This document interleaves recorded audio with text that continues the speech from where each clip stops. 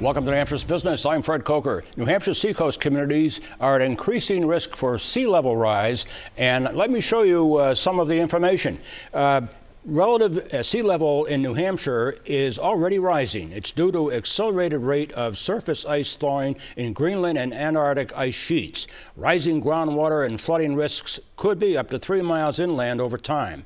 Now, the U.S. Army Corps of Engineers report recently sea level rise across coastal New England of 1.7 inches in 5 years, 3.6 in 10, and 5.6 inches in 15.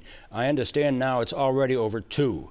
With me to talk about this is somebody who is very involved with all of this. Her name is Kristen Howard, and she's coordinator of the Coastal Program for the New Hampshire Department of Environmental Services. Welcome. Thanks for having me. And a myriad of other agencies that partner with you. You just had 2 public hearings on the Seacoast about this, and that the whole point is you're trying to give them updated information, right? That's right. And get feedback. Yes. The New Hampshire Department of Environmental Services is required to work with multiple state agencies to update the best science we have about coastal flood risk every 5 years. Okay, here's some of the science. Let's go to the map.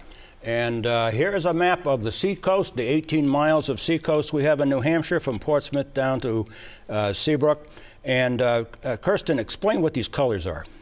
So this map shows us what we can expect to see for possible inundation from sea level rise and also sea level rise induced groundwater rise within the coast in New Hampshire.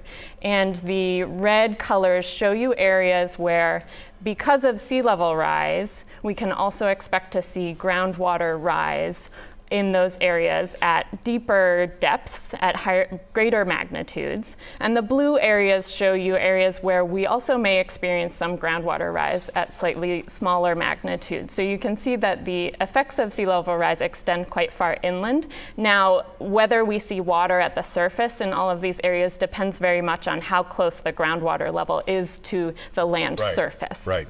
Now, here are the communities. Let's go to the graphic. Here are the communities that you're talking to rather.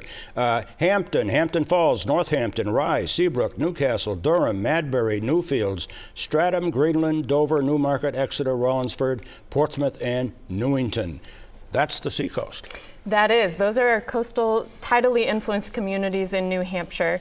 They've been involved in various efforts to help plan proactively for sea level rise in the coast and have been involved in the Science and Technical Advisory Panel report that you're referencing tonight. So the process you're following with these communities and with the, I understand also the Rockingham and Stratford County Planning Commissions, how often do you get together with them, and how much is all of this changing?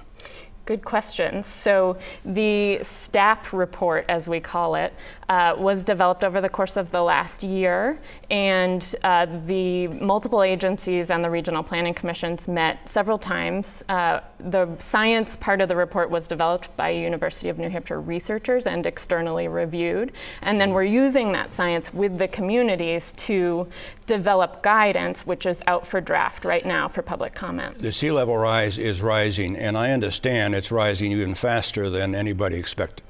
It is rising. We're seeing some areas that are vulnerable, especially vulnerable in the coast, dealing with high tide flooding during full moons today. And they have taken action by conducting vulnerability assessments in their communities to evaluate what is really at risk. Yeah, I mean, property values, even things like cemeteries that may be in low level. Historic resources for sure, and planning ahead is certainly important. Yeah, and now, real quickly, just let's go to the list of agencies that are involved on this graphic. And you can see the environmental services, of course, Homeland Security, Emergency Management, UNH, the planning commissions in Rockingham and Stratford counties, and also the Department of Transportation, Fish and Game, and so forth. And finally, this quote, and this is a quote from your report. I thought this was interesting. Create a bold vision, start immediately, and respond incrementally and opportunistically as projected coastal flood risks increase over time. And by the way, just as a final note before we wrap up, Kirsten, you know this, there was a report by the Danish Meteorological Institute that 11 billion tons of surface ice in Greenland went into the ocean in August in one day. That is indicative of the kind of rise that we're going to be expecting, isn't it? It's important for us to keep an eye on that, and really important for us to update the science every 5 years so we can plan appropriately. Kristen Howard, coordinator of the Coastal Program for New Hampshire Department of Environmental Services. Thank you. Thanks.